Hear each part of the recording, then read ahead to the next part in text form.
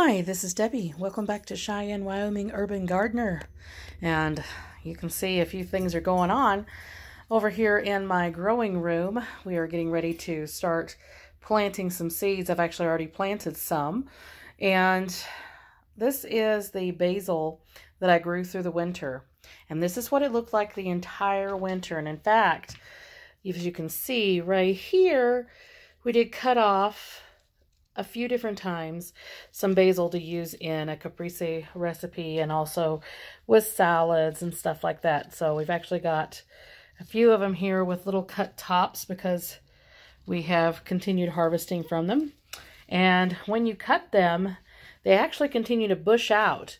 See, these were two little starts that were about, that big when I first cut this top off. And now you can see it's making 3 different tops, maybe even 4 in there.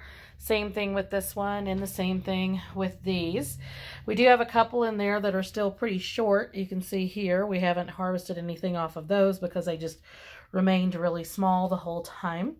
But they will come out, and I will actually let these go to seed when spring arrives, which in Cheyenne, Wyoming may not be until the first week of June, sometimes later. Yeah, it goes that long for winter here. Then we will put this outside and it will likely go to seed.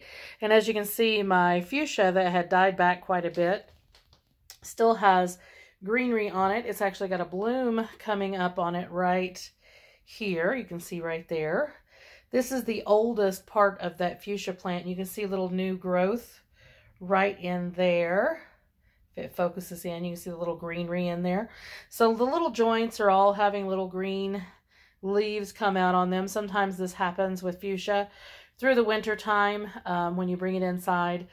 But these over here, which was a cutting off of that plants, have remained beautiful. You can see the nice big leaves. We've got some blooms here. Aren't those beautiful to see in the winter? And right there as well. And they're even making fruit. And it's draping all the way down, as you can see. So this is what the basil looks like on the other side.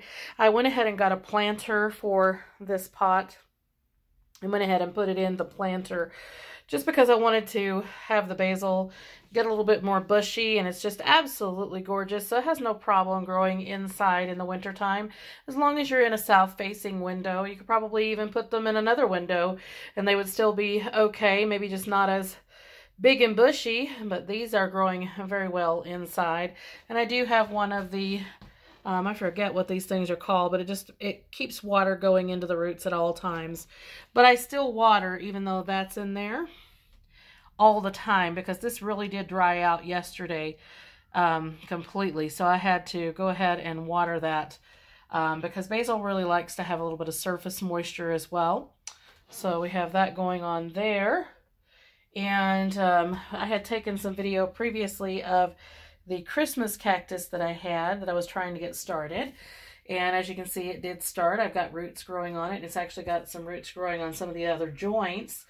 Looking quite pretty, and will probably be put in a separate pot very soon because this was just like a starting bed for it. My mint is coming back out. It looks pretty terrible.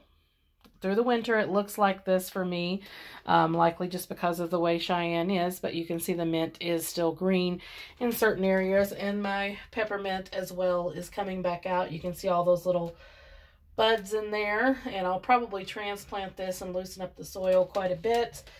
And this was my older mint, and that one is coming back out. Again, you can see all the little nodules in there, and I just kept the runners on and just wrapped them around. So those are going very well. And this was my other fuchsia cutting that I had taken. We've got some brown in there, but this is from the older leaves because it actually starts to, this portion of the plants starts kind of getting naked, they call it, towards the root base. And then the upper part stays green. So we've got lots of that going on here, lots of greenery. This has actually gotten quite tall, and I'll be glad to get this outside when the spring comes because it should be draping down and not going up like that. It's not going to hurt it. It will drape down eventually, and you can see it did have blooms on it, and those have finally died back, and it'll, there's probably some buds up there that I just can't see, and it'll start blooming again pretty soon. And I did go ahead, as I said, and start some seeds. I've got some artichoke seeds in here, and I just used some old potting mix that I had in some of my old pots that you remember from previous videos throughout the last spring and summer. So I just went ahead and dumped that into this, and then put in some leafy green organic fertilizer into this and mix it in really well, wet it down, and then go ahead and plant the seeds. Artichoke seeds go down about 1/2 inch up to 1 inch. So went ahead and got those planted in there. I'm going to have 6 hopefully that will come up, and that'll be 6 artichokes to plant. And I did finally go ahead and get my garlic out. Now, I should have had planted my garlic back in the fall, but I had a bit of a tough time just kind of getting the motivation, to be honest. And finally got my garlic planted out. If it doesn't do anything by late summer, early fall, then I will let it go ahead and overwinter again. So it should be fine there.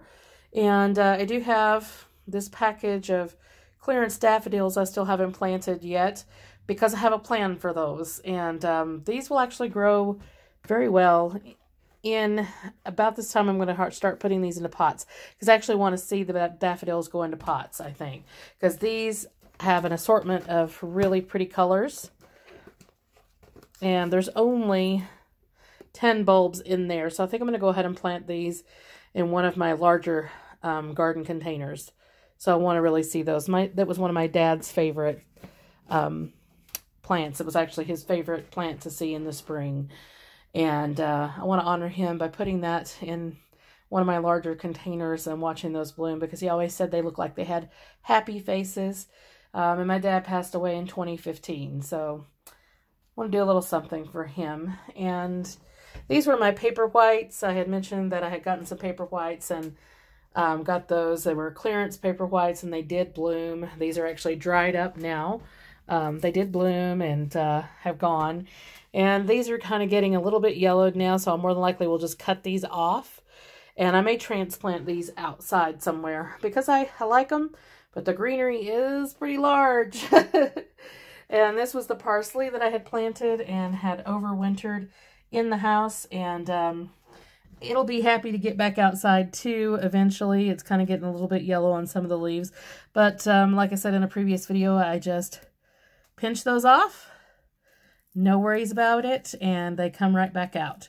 So that'll look good pretty soon. And I've got a couple of little mandarin oranges trees growing in there, and they're actually kind of liking a little bit of the shading, as you can see. So they've gotten a little bit bigger, and I'll get those separated as soon as I feel like that they've gotten pretty strong, and get those separated into 2 separate pots. Lemon tree is growing really good. I'll show you that in just a moment.